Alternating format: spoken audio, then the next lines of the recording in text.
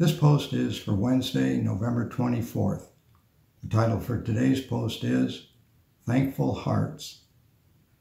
Well, this week, most people in this country are celebrating Thanksgiving Day, a day on which we're reminded and encouraged to be thankful for the good things and the good people we have in our lives. And that's a great thing to do. And I'm glad that we have this day to remember to do that, to be thankful. But I would suggest for those of us who are Christians, every day should be a Thanksgiving Day.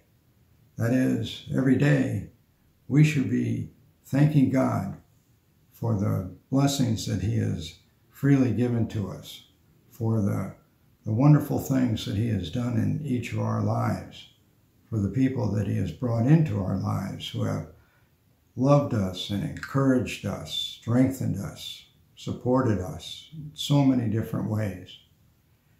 But above all of that, we should be thankful for God Himself and that He has revealed Himself to people and that He's made it possible to know Him and to experience Him and to come into relationship with Him through His Son and by His Holy Spirit. Just thankful for God Himself and that He seeks out people because He loves every one of us, and He wants everyone to know and love Him and to be in relationship with Him. And so, as we read in the first two verses of Psalm 105, give thanks unto the Lord and call upon His name. Tell the peoples what things He has done. Well, let your songs be of Him and praise Him, and let your speech be of all His wondrous works. You know, when we take time to think about these things, we really have so much to be thankful for.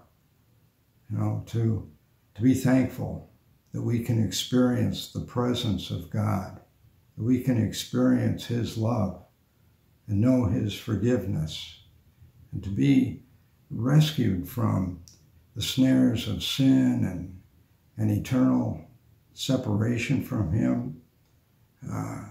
There's just so much to be thankful for, and for all the things that He has given to us, the opportunities He has given to each of us, people He's brought into our lives.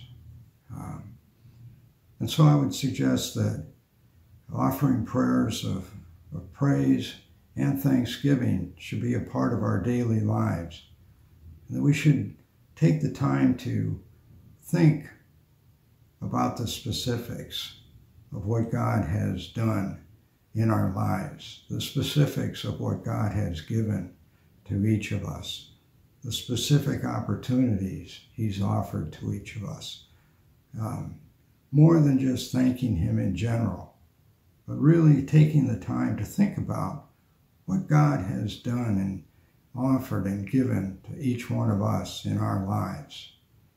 And so we not only tell the peoples of the wondrous works that He has done, but we remind ourselves of the wondrous works that He has done in each of our lives, the great things that He has given to each of us, and people that He's brought into our lives who have helped us, who have loved us, and so forth. Like I said, there's so much that we each have to be thankful for, and it should be a part of our daily prayer discipline to take time to say thanks to God and to tell Him some of the things that come to our minds that we are thankful for. And again, above all, we're thankful for Him, for His Son, for His Holy Spirit, that He didn't abandon people, but He made it possible through His Son that all should know Him, that all should have eternal life who believe in Jesus, that none should perish. And He's made that possible. So let us have thankful hearts. And I thank you for listening, and may God bless you.